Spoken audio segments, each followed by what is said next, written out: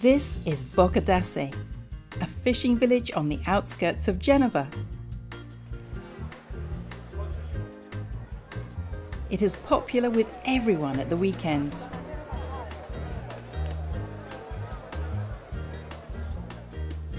Fishermen here always have to have a cat. And Pasta Granny Bianca is friends and neighbours with this one, who looks just like the menacing Machiavelli in Pixar's animation Luca, a tale of friendship and summer in the Cinque Terre. Bianca is making pesto lasagna for us. Buongiorno, sono Bianca di Bocca d'Asse, Genova, e oggi preparerò le lasagne al pesto al forno con fagiolini e patate. Innanzitutto faccio la pasta. To make the dough, she uses 300 grams of 00 flour and 3 eggs. Ora impasto. No, ma questa va bene perché poi la lavoro con la macchinetta. Va bene, sì, ecco, basta. Ora She gives it a good knead and then leaves it to rest, covered for 30 minutes. Per quanto tempo la fai riposare? E anche mezz'ora. Più riposa meglio è. Next, Bianca makes the basil pesto. Questa è di Pra, che è la zona migliore per il pesto. Vengono invece quelli un po' più grossi si chiamano bouquet. In Liguria, one buys Genovese basil plants wrapped in paper like this.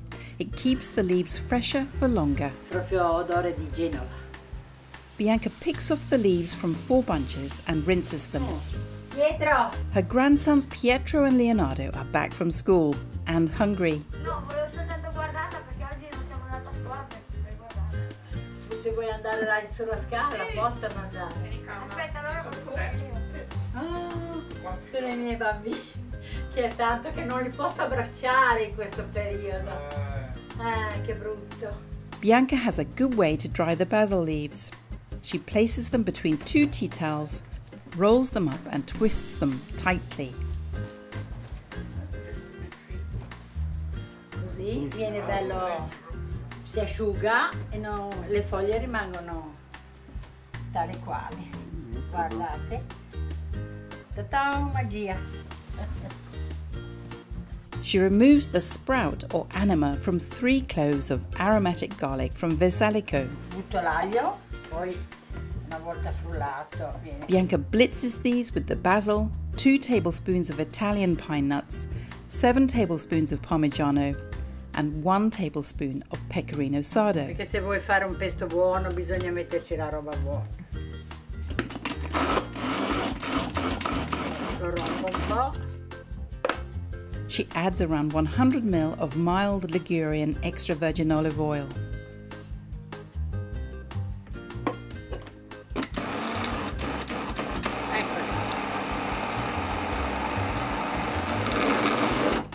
The result is a thick but not too smooth puree.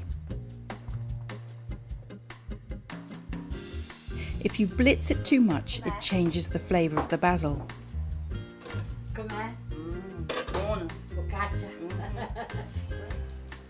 Deve diventare un po' più morbido per poi poter condire, ecco, perché deve condire, poi.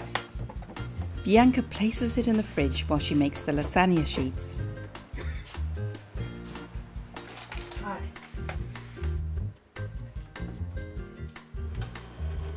Her electric pasta attachment makes easy work of the process.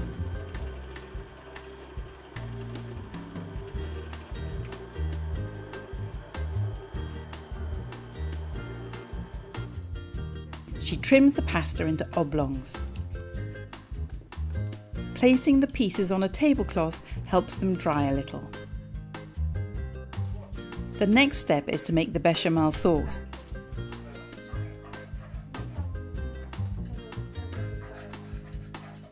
Bianca uses 70 grams of butter and 70 grams of flour to make a roux. Then she gradually mixes in 500 ml of milk. Vedi che si rapprende qua. Bianca peels and slices a large potato and trims a handful of green beans. These will be boiled until tender.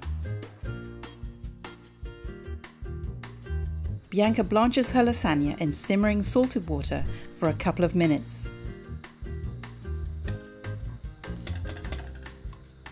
She uses a tablespoon of pasta water to make her pesto more of a cream. Anche quando si fanno le altre lasagne crude si aggiunge sempre un pochino d'acqua di cottura per riuscire a renderlo un po' più così, deve diventare una crema.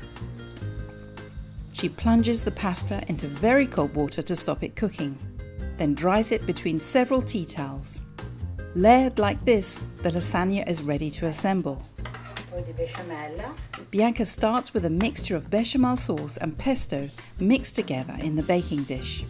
She adds a layer of pasta and repeats the process. She wants 5 layers minimum.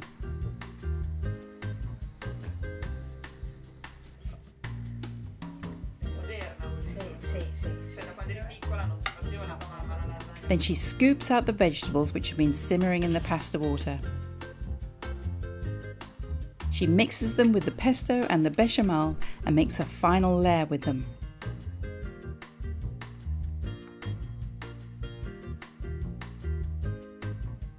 She scatters plenty of parmesan over everything and bakes the lasagna in a moderate oven for 40 minutes.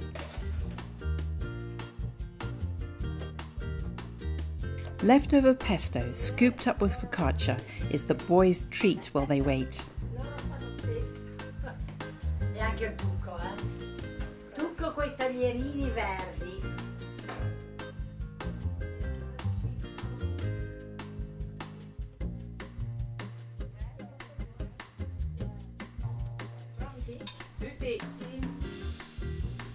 They're very lucky to have a lasagna-making grandmother like Bianca.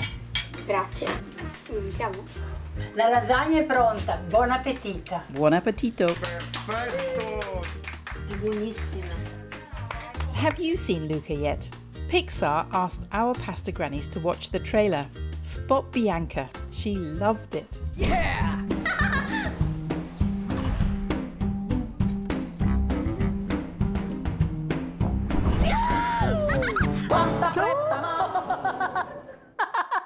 La Marianna! Che bello, sott'acqua!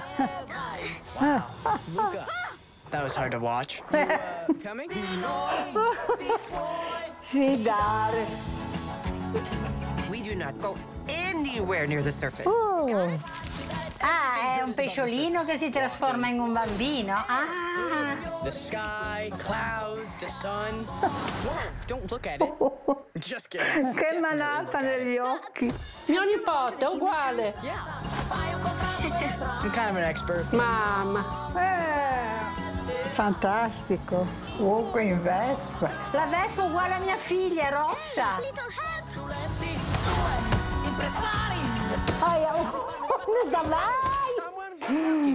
Che botta! Hey, leave them alone. Go start a club for losers. My name is Come simpatico! Che bello! What's under the dogs? Bello, bellissimo, This guarda! is my dad. What do you think he Oh comes with? mamma! Anything that's Come mi piace! Your life is so much cooler than mine. There's a million things you think you can't do. Wow, You che need just a chance bello! to try. Bello, bellissima! Bravi! Something's fishy with you two. Ho le Cinque Terre, ho visto i terrazzamenti delle Cinque Terre. I know your problem. You got a Bruno in your head. A Bruno. Say, C'è Bruno. Ha capito Bruno. Bruno. Can you still hear him? Nope, just you. Good. Now hang on.